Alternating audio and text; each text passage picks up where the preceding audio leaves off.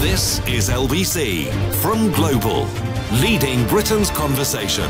The Nigel Farage Show.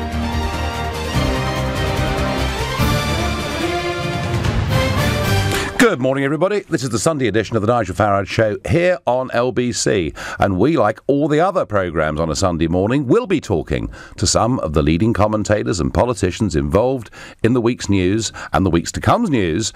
But, of course, crucially, the difference here on LBC is you get to have your say. And I think that's pretty important because I don't know about you, but I thought Mrs May, and let's remember, earlier this year, the Lancaster House speech, Brexit means Brexit, we were told. A general election, vote for me, I'm the woman that is going to give you Brexit. And then she goes to Florence, drags the British press corps down there to tell them, well, actually, we're sort of going to leave in 2019, but we're not really going to leave. Actually, we're going to stay in virtually everything for the course of the next 2 years. Oh, and by the way, the European Union is fantastic. It's wonderful. Nearly everything it does really, really well. And long term, we're going to be committed to staying part of nearly all of it, albeit we will rebadge each different organisation. And I watched all of this and thought to myself, what on earth is going on? And why am I seeing all these cabinet ministers, the Borises, the Goves and people like that, all rallying round for the good of the party when it's pretty clear to me that the voters have been shortchanged? In fact, I felt her speech literally stuck two fingers up to the Brexit voters. Because remember, from a date of Brexit, it was 9 months to trigger Article 50. Then the voters were told, oh, no, you're not going to get Brexit yet. There's a 2-year process now we have to go through. It's called Article 50, but don't worry, little heads. At the end of that, we'll be out. And now we're told, well, actually, we won't be leaving in 2019. It'll be 2021. Or will it be 2021? Because this transition period, which she herself rebranded as the implementation period, she said would be around about 2 years. Well, kind of around about 2 years takes us, does it not, to the next general election. I would have thought there's very little hope of us being out properly by the time the next election comes along. And that's the Conservative Party. And we're beginning to hear a few backbenchers who are showing some sign of resentment. And just before the show, I spoke to Jacob Rees-Mogg, the Conservative MP for North East Somerset, and I started by asking him whether Brexiteers will be upset with Mrs May's speech. I think it would be upset if we were still under the auspices of the European Court beyond March 2019. I think the legal point is absolutely essential. But if our law is still subsidiary to European law, we have not left, and that would undermine the vote that we had in June of last year. The other issues are important, but at least they're then under our control, and it's our voluntary will as a sovereign nation to extend free movement. Well, it's our will as a government. I wouldn't choose to do. Yeah, I wouldn't choose to do that. I think that actually tells you more about the incompetence of the Home Office than anything else. So let's just be clear then, what Mrs May has said to us. Free movement continues until at least 2021. Effectively, and not in a strict legal sense, but effectively. OK, and we go on paying £8 to £10 billion a year net. Indeed, we continue with our current level of contributions. All EU laws that exist at the moment continue? Yes, they come under UK law under the repeal bill, and we would then continue to impose any that affected the single market for the following 2 years. So I'm a kind of voter, Jacob. I've never voted in my life, but I was motivated on the 23rd of June to go and vote because I was told this was a once-in-a-lifetime opportunity to change the future course of my country. And let's say I voted Brexit, and then I waited 9 months for Article 50 to be triggered, to be told it'll all be okay because we have a 2-year period where we're going to sort everything out. It's called Article 50. And now I'm told that we have another 2 years on top of that, at least. I mean, haven't I a right to feel pretty upset when Mrs May stood at the election telling me Brexit means Brexit, and now it's been kicked into the long grass for who knows how long? I don't fully endorse what you're saying. I have my concerns, make no bones about that. but I do think the legal point is crucial, that once we are out of the legal supremacy of the European Union, we can then change our laws. Parliament can change laws and nobody can overrule us. So in that 2-year implementation period, that becomes the will of a sovereign people, a democratic people, to decide what they want to do. It's no longer something that is enforced upon us by a foreign organisation. No. But the problem is, the political class, we've seen the Labour Party go from a general election from saying end free movement, leave the single market, to taking the contrary position. And we've now seen the Conservative Party decide that everything will be delayed for at least 2 years. Now, doesn't that take us up to the next general election? So isn't it realistic to say that the next general election will be fought by a Conservative Party saying, trust us, we will get you out? No, I think there is a risk that the Labour Party, if they got in, would try and undermine Brexit altogether. Their position is effectively that they want to stop Brexit. And but Jacob, I mean, you're saying to me that Labour are slightly worse than the Conservatives. No, Labour are much worse, much worse. What worse than Philip Hammond? They're worse than the position of the government. But I do come back to this legal point, because if we are out in March 2019, then it's implementation rather than transition. Where I'd be really worried would be if we were still subject to the European Court, because then in no sense would we have left. And that means that it would be easy for somebody to continue this transition indefinitely. Whereas if we're no longer subject to the ECJ, then it's our laws, it's our democratic institutions that determine our future. And 2 years to tidy things up, to make things run more smoothly. It's not going to happen in the space of those 2 years, is it? I don't think 2 years makes an awful lot of difference. I think we should be ready by the beginning of April 2019 to leave, and I think the bureaucracy of government should be getting a move on to ensure that our borders are ready, that the Home Office has things in place, that it can control the entry of member state citizens from the EU, that Customs and Excise can be ready to implement a border. But as I'm in favour of free trade, that shouldn't be too difficult. I think all that should be done by the beginning of April 2019. Isn't the truth of it, Jacob, that your cabinet, your party's cabinet, is absolutely split down the middle, spends much of its time feuding against each other, either in private or in public, and doesn't ultimately Mrs May have to decide whether she wants to go with the Boris view of the world or the Hammond view of the world? Well, I think the Boris view of the world is a very good and positive one, because it puts the argument as to why Brexit is very positive.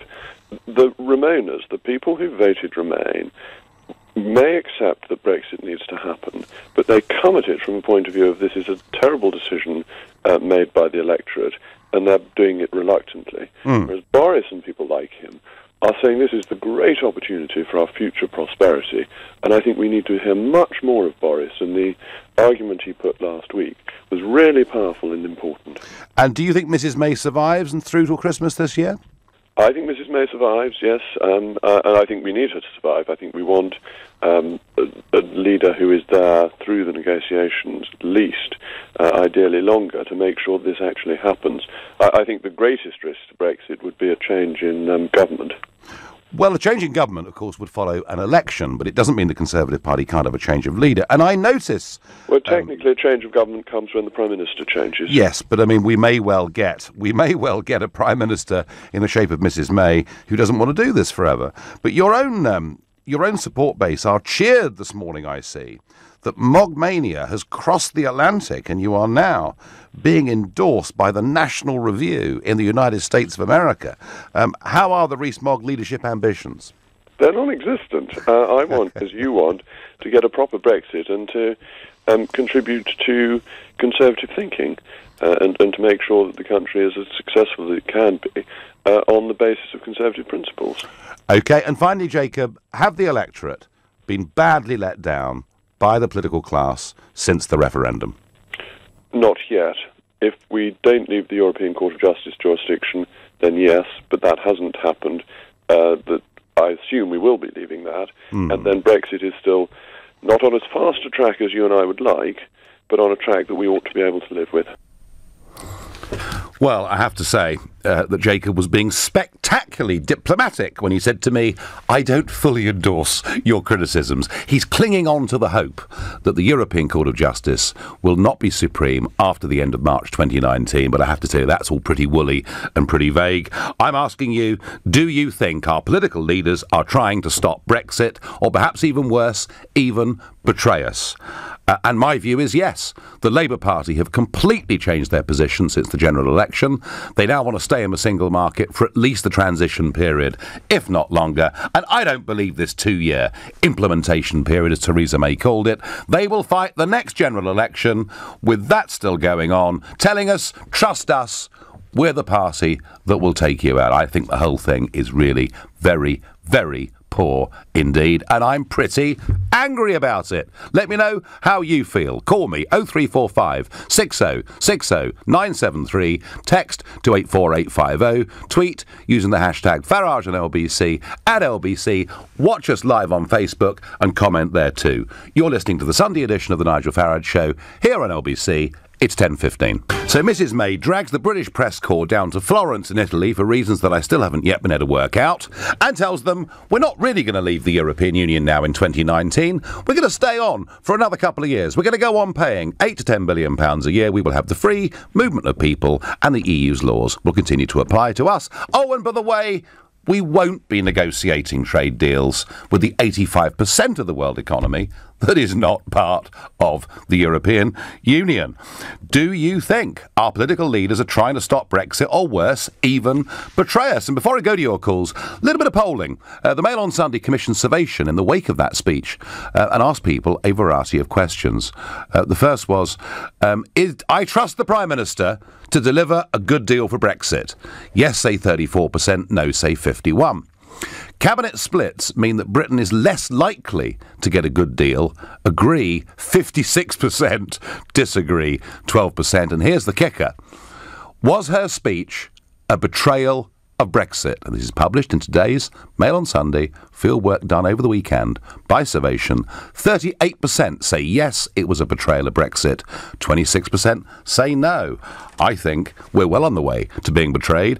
I wonder what Matthew in Heathrow thinks of that. Good morning, Matthew. Morning, Nigel. Basically, Nigel, we are leaving, but it's going to take time. So, right. Okay. It's going to take time. I was positive with Theresa May. I mean, she's basically the negotiations are now about money, so we've had to make it clear to them during this transition arrangement or implementum period, we're going to have to carry on paying. And that's obviously, we've got to follow the same rules, but at least it's going to take time. We're going to have to start controlling the immigration, what we can do now, and she's going to start doing that. It's going to take time to get all the... When? Well, she said she set the date in March 2019, the day we Oh no, Matthew! Free movement continues after the end of March 2019. It's just that in theory, people will have to register. Well, that's how we're going to start to control it, by people registering, making sure they pay their taxes. We get entry-exit checks. We know who's in the country, when they're in the country. Are they working or are they tourists? So we're going to trust the worst Home Secretary in the history of this nation when it came to immigration to put in place a system. Matthew, regardless whether people are expected to register, free movement of people continues until at least 2021. That is 5 years after people voted Brexit. Am I not right to think that people should feel let down on that? Yeah, but we've been in the EU for 40 years. It's not going to happen overnight. The important thing is we've got to carry on that trade. And obviously the negotiations has hit a stumbling block. That we've got to get that free trade deal, or to get a trade deal what's going to work. And it's going to put time to get that in place. So until... And did you notice, Matthew, that... So we're going to stay part of the single market and the customs union with free movement. We're going to go on paying the 8 to 10 billion every year. So we continue as if we were still members of the union for that 2 years, albeit without any voting rights.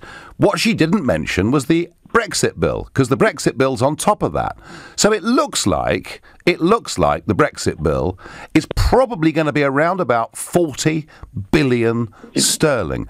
Haven't people got a right to be upset about that?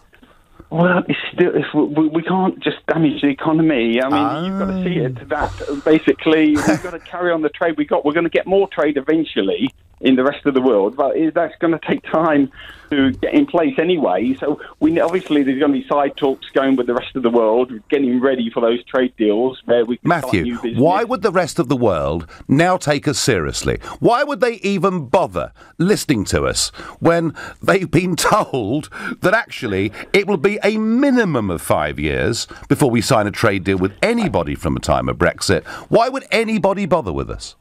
Well, yeah, it's not going to happen yet. I mean, until we know what trading relationship we got in the UK, and it looks like they're struggling to get that free trade deal. So, I mean, and if we don't get that free trade deal, we're going to lose so much business. We've got to really get ourselves organised. All right, Matthew.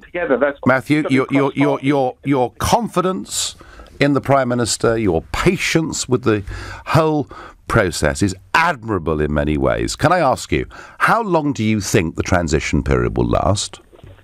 Well, I think what she said, minimum 2 years. It could be 5 years. Right. So that would then be 7 years after Brexit. Before, 8 years after Brexit until we left. Yeah, as long as it takes. I mean, we're slow. No, Matthew. We voted to leave.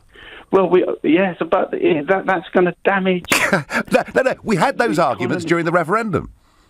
Yeah, but no, we're leaving. I mean, I wasn't obviously remain now, but we're leaving. But we've got to make sure we don't damage the economy. Matthew, I thank you. I thank you for the call. I wonder whether I'll live to see it if Theresa May stays as Prime Minister, but I really, really do. Russell says on Facebook, Nigel, May has timed this just right for the general election and Corbyn taking her seat and stopping Brexit. I have to say, Russell, she has timed this perfectly for the election. Mark my words, the transition period goes on to the general election, and then she says, trust us, we're the Conservative Party. Brexit will mean Brexit in the lifetime of the next Parliament. That is exactly what is going to happen here. Scotty says, what do you think Britain and Europe will look like by 2021, I dread to think. Darren says, total betrayal. Lost trust in the Tories big time. Well, we'll talk a bit about Labour too on this show. They, of course, are meeting in Brighton. And whilst they're not having a row over Brexit that is quite as seismic as that in the Conservative Party, they've still got their problems on this issue too. Penny from Chelsea, has Mrs May reassured you that Brexit means Brexit? No, she hasn't, Nigel, and I'd like to thank you very much for everything you've done. I thought her speech was so boring and uninspiring, and all she seemed to be doing was placating the EU members. Nothing for this country. I was really furious. Yes, you're quite right, Penny. 2 years. She was really praiseworthy, wasn't she? She was she was praiseworthy of the EU. I couldn't believe what I was hearing. No, she said it was wonderful in terms of security, great in terms of trade, its foreign aid budget was wonderful, and we would stay part of all of it, just under a different label. And I still can't understand why she didn't trigger Article 50 straight away. We would have been more ahead now, and we wouldn't have had all that trouble from Gina Miller. And could I ask you, Nigel, please, would you stand again? Now, Penny, this is a question that I'm being asked by an awful lot of people, and in fact, I think I've counted 5 newspaper articles this morning that suggest, as if they know Farage to lead, break away from UKIP if one particular candidate wins. And I will, Penny, I promise you, very shortly, answer your question. Penny, I thank you very much for your call. And Penny's comment about how nice she was to all of the EU leaders. I love the piece that Quentin Letts wrote in the Daily Mail on Saturday when he said, I thought at one point she might offer Jean-Claude Juncker a knighthood. And that was very much how it felt to me. Vincent is calling from Bedford. Vincent, good morning. Yeah. One of the most annoying parts of the was where she said that this country would honour commitments to the European Union budget right up until even for 2 years afterwards, so that no other member is left out of pocket or have to contribute more. She did say that. She absolutely said that, Vincent. You're right. And what got me thinking was why she doesn't show the same generosity and consideration to for example, public services in this country. Well, the feeling was, Vincent, that she went to Florence to tell the EU what a fantastic organisation it was, what a great success it had been, how we loved the whole thing, how we were going to be very generous in every way we could be, and please in return, could they give us some sort of trade deal? That's what it was all about. There are no guarantees, of course, that what she said will get her anywhere. In fact, my view, Vincent, is you're dealing with people like Juncker and Barnier. They're wholly unreasonable people. Whatever sum of money which she was to offer, they would ask for double that. I mean, this postponement for 2 years is a bit, to me, like postponing death. You can postpone death, but you won't put it off. It's going to happen. And this is the same thing with this exit.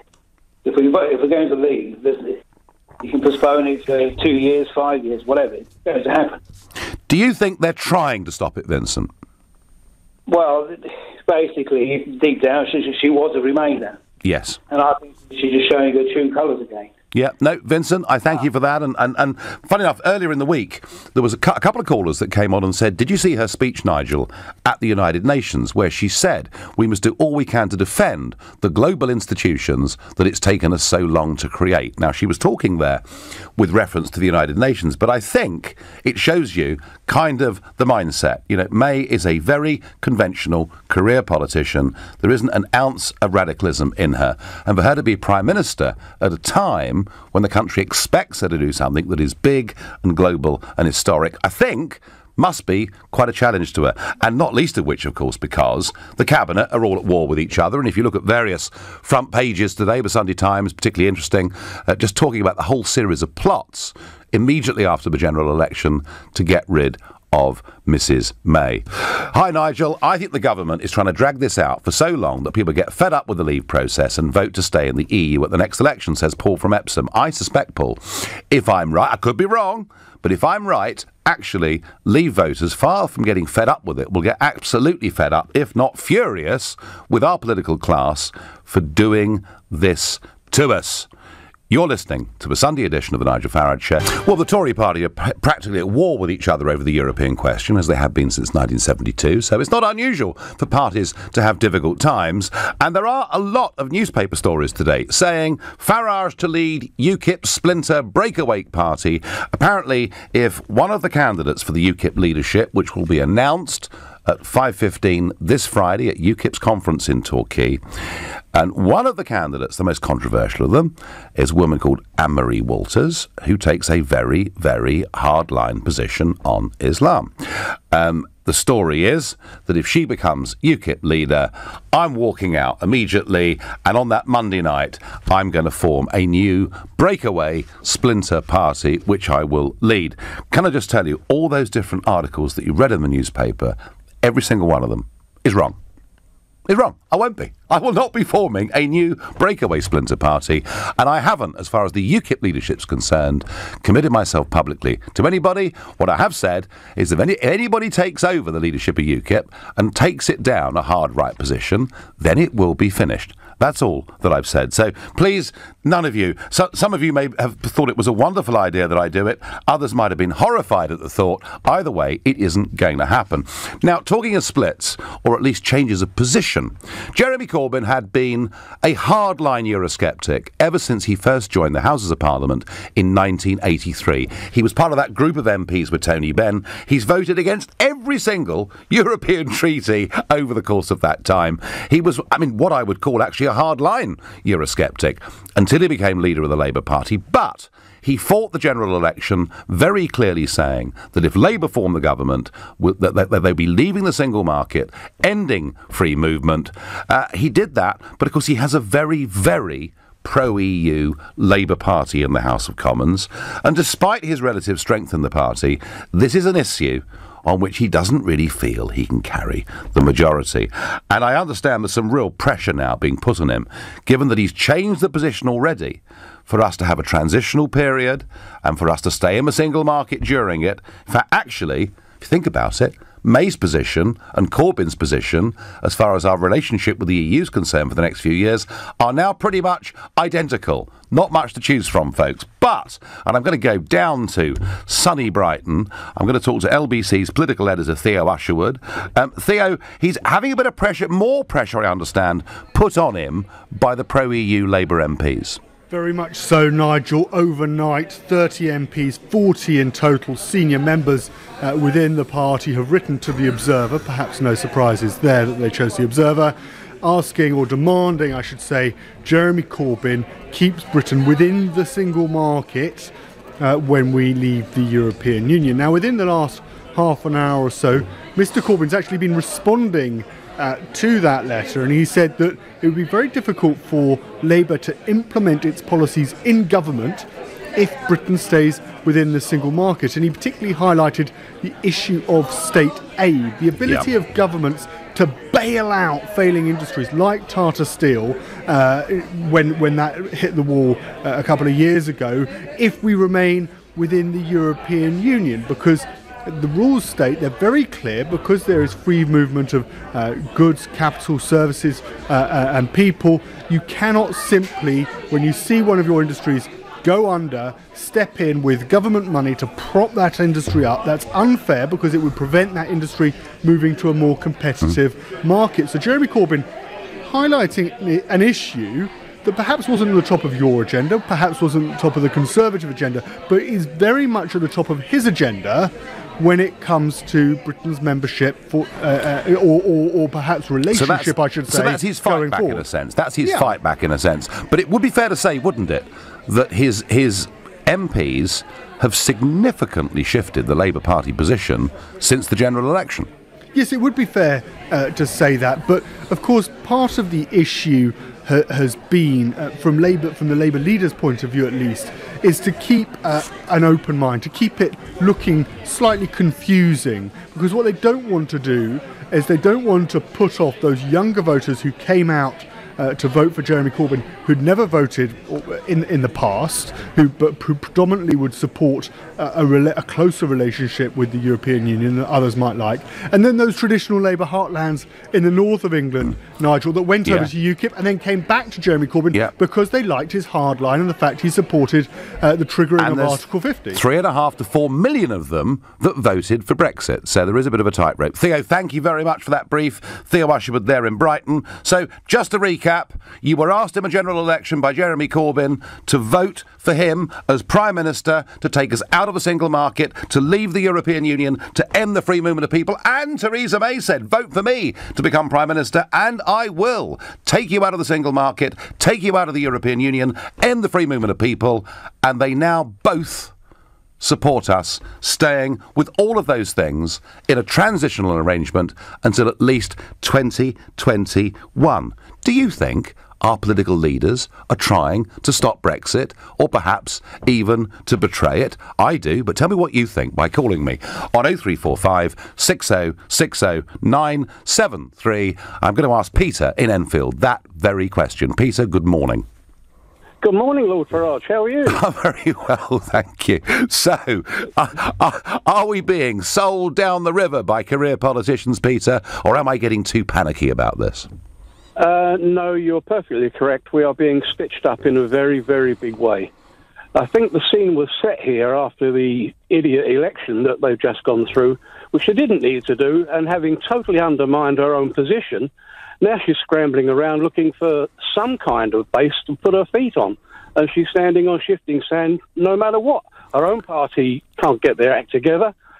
Her way of appeasing Europe is to simply shuffle into the conference room on her knees and give them what they want.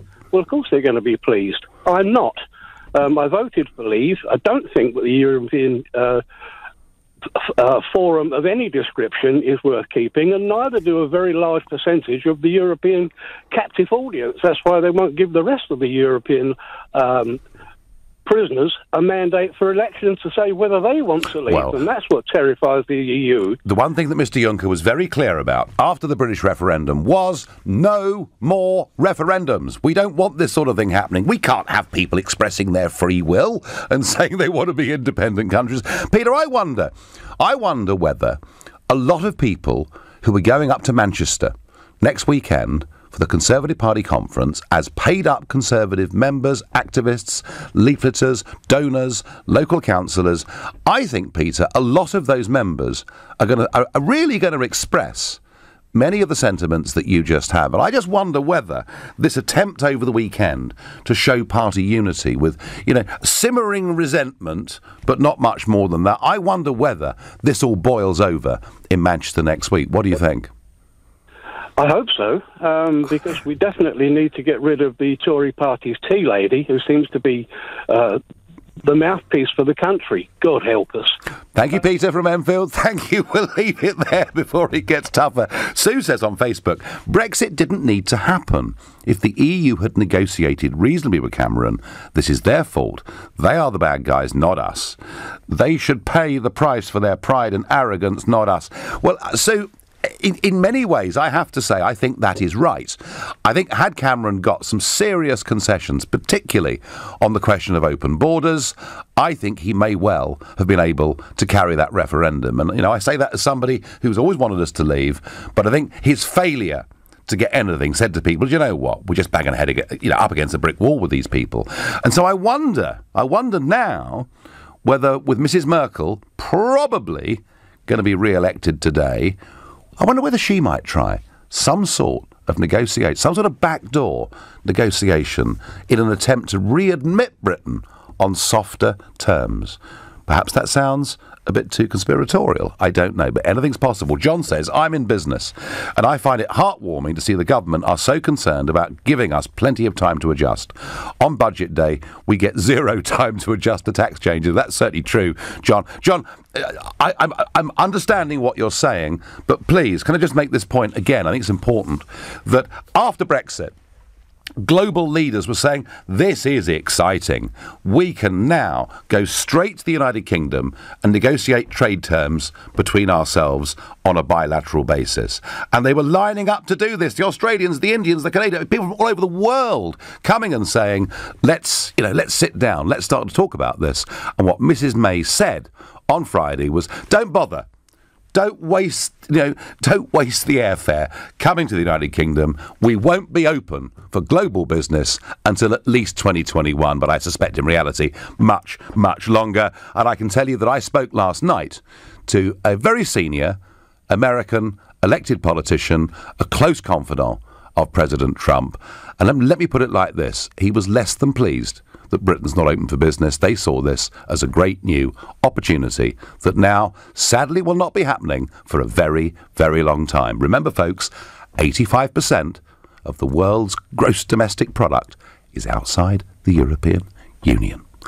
You're listening to the Sunday edition of the Nigel Farage Show, exclusively on LBC, and it's 10:45. We will be leaving the European Union at the end of March 2019 in name only, because we're going to stay part of a transitional arrangement, which means we'll still be part of the single market, the customs union. We will continue to have the free movement of people. We will go on paying the annual membership fee without as yet any agreement on how much Mrs. May is prepared to give away as a final Brexit bill. It will look and feel exactly the same as it does as an EU member, with the one exception: we won't have any voting rights anymore. That is where we're going. I'm asking you whether you think it's a betrayal. I do think it is. I think we're heading very much in the wrong direction. I genuinely do. And I'm asked, what happened to you saying on the record that you'd return if you thought Brexit was being sabotaged? Well, I think it is being sabotaged. I won't be returning to anything just yet. Let's see where we end up with this. Let's hope there is a rebellion at the Tory conference and people say simply this isn't good enough. I wonder what John in Weybridge thinks about Mrs. May's speech, about the change of position in the Labour Party, and about the question, John, of are our big political leaders trying to stop Brexit or perhaps even betray it? Nigel, there are so many things I'd like to say to you, but Mrs. May's position is, shall we say, very regrettable, because she doesn't really believe in leaving Europe. No. She's doing her best, and people like you are going, and every taxi driver and every member of Parliament has got a different idea on how Brexit should work. And I'm sorry to tell you, Nigel, that it ain't going to happen. Not in your lifetime. And all of these elderly people that voted for Brexit and all white working-class men that voted for it are going to suddenly realise the elderly people are going to die off, they're going to be replaced by the younger people that want to be part of Europe, and white working class man, when he realises that he's never going to get what he thought he was going to get, is going to turn on you. I think in a previous life you would have been standing on a soapbox selling snake oil, and you would have sold an awful lot. But when people got the idea, you'd been run out of town because you've got the gift of the gab. But the last thing that people need in political leaders in this world is people with the gift of the gab. They need statesman-like people with foresight. You have... I want us to, John, I want us to leave. I want us to pursue a global trading future as an independent, self-confident nation. But I can't do that.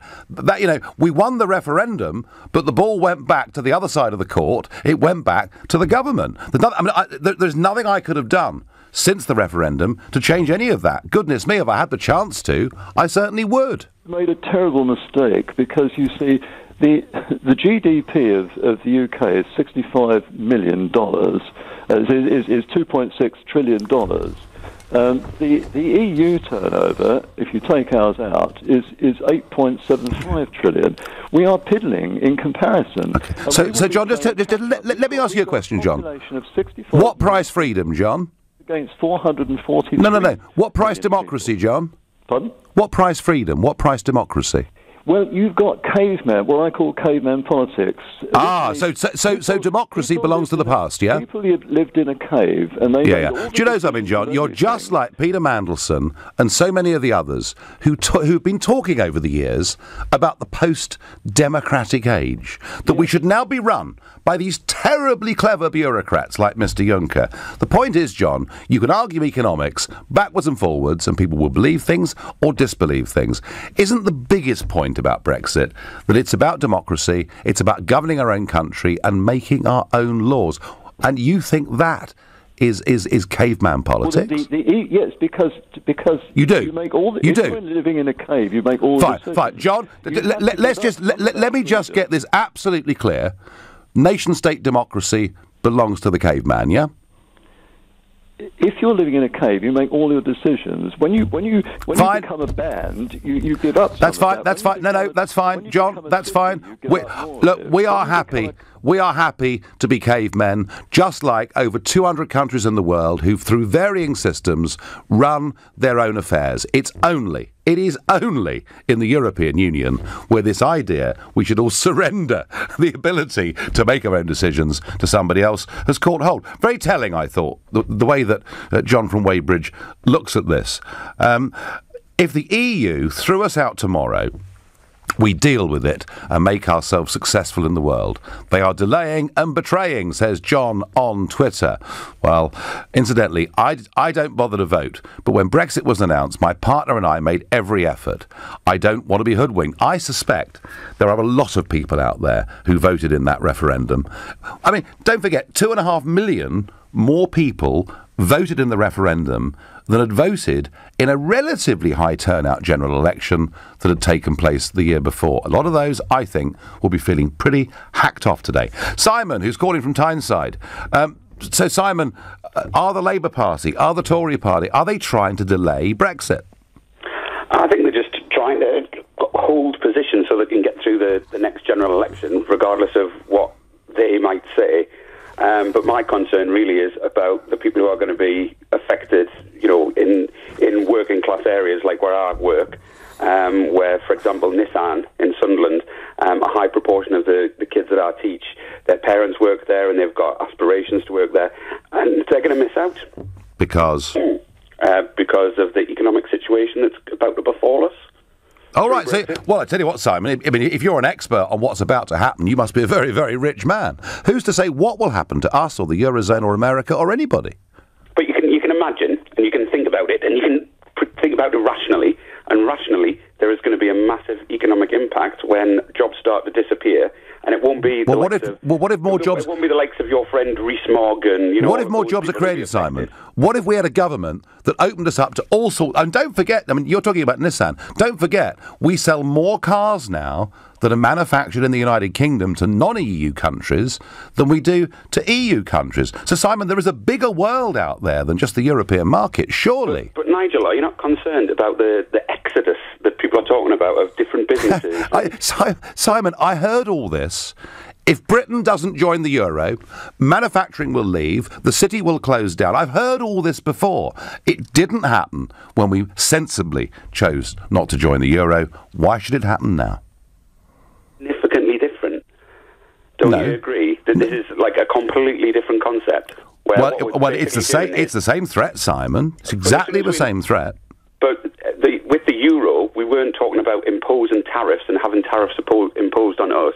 You know what I mean? This is a different situation. OK, Simon, I'm going to take one last call for this hour. Thank you. The quick point about tariffs is actually currency movements up and down every month are more than the cost of tariffs in general terms. And my last caller on this subject, time running out, Kieran from Middlesbrough. Good morning.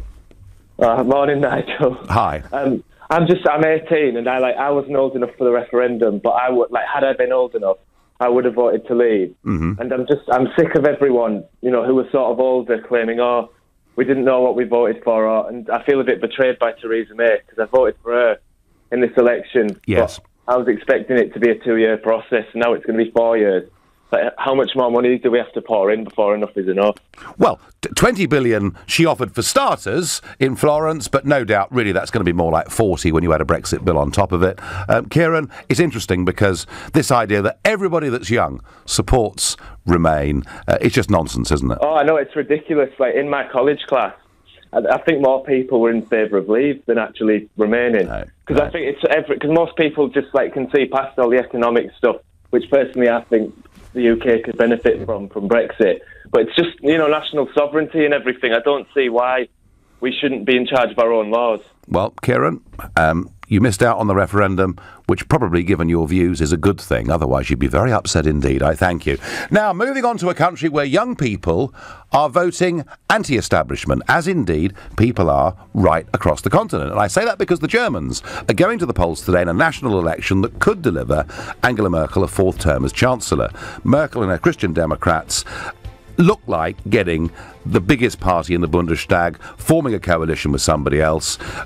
Would you welcome Angela Merkel coming back as the German Chancellor for a fourth time? Would it be a good thing for us? If you think it'd be a great thing for Britain, call me on 0345 6060973. If you'd rather have somebody else, well, text 84850. And if you're listening in Germany, get in touch. Tweet using the hashtag Farage and LBC at LBC. And as ever, you can watch us live on Facebook and comment there. And it all starts next.